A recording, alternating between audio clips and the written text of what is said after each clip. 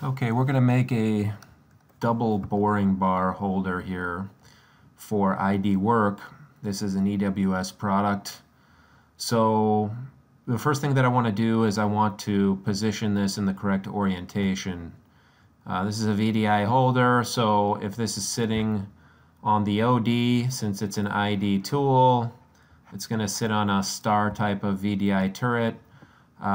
What I want is I want the Z vector pointing up into the turret away from the holder, and this is the opposite orientation for that. So what I'm going to do is just right click and say select all.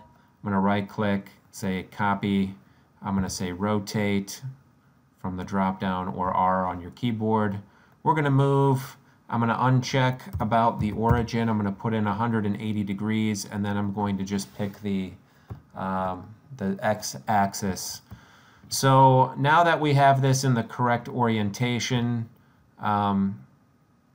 we're pretty much done with the positioning. Now what I want to do is create my tool position. So I've got two Y offset local positions here for the tool. We've got one closer to the operator and one more in the machine. So what I've been doing, just so I know with my own nomenclature, the one that's closest to the operator I always use as number 1. And then if this was a dual-sided boring bar, I would use side 1 and side 2 here. So what I'm going to do is just make these really quick. You see the orientation here. What I want to do, for me now, it's easier to just come here and pick on the home ribbon bar to do rotate UVW. And I want to flip this so that the Z is going in toward the holder for the local tool position, because the tool is going to be oriented along my Z vector at that position. So when I click on this, it's going to ask me down here, we're going to enter 0 for U or X, minus 90 for Y or V, and then for the W or the Z, I'm going to put in 0.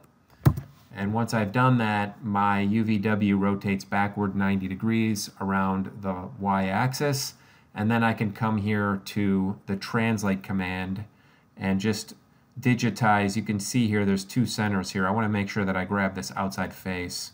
And then I'm going to come here and say this is my tool adapter position number 1 and my holder adapter position number 1. If I have a GDML solid for a holder, let's say, and then I'm going to use the translate command, and again make sure between these two you pick the outer one that's on this blue face. And now I'm going to do tool adapter 2 and holder adapter 2. And now at this point we're pretty much ready to come here to File, Save As, and this would be a holder GDML. But I'm going to hit cancel, so you can stop watching if you want, or I like my solids to have some nice coloring to them. So the first thing that I want to do is just Control A or right click and say select all. I'll come here to properties and change the color. I like to go with the EWS. I try to keep everything the same. A light gray. For properties, it's under home and then show hide properties or alt enter on your keyboard. And I see that there's a logo on this side, so I'm going to zoom in on this logo. And looking at the logo, we could use grouping propagation, which is down here. If I highlight over this and then I click on it, you'll see that second icon is propagation, and for edges we want to make sure the second one is highlighted. That's opposite edges. So now if I hold shift on my keyboard and I pick one of these small edges, you can see that the edges are grabbed all around the outside. I'll hold Control on my keyboard and then pick on the top of that logo so that I add the outside or the top face.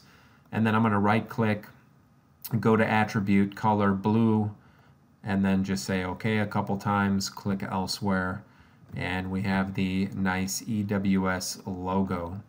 So there's other things that you can do if you wanted to, like grab a bunch of these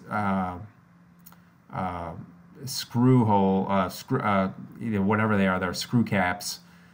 screw heads. We can just go ahead and pick the loops, and with Control Shift we can grab everything and do this on the other side as well.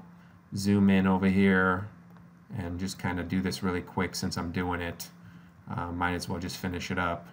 Do these these 4 and then maybe come to a different shade of gray or something just to give it a little bit of interest. So anyway, you can mess with the coloring if you want. Once you've done with that, you can go ahead and save this and use it for the ESPRIT simulation. And to do that, again, you come to File, Save As, come down here to the holder GDML, and here I'm just going to put ID dual Y offset at the end of that, and we are done.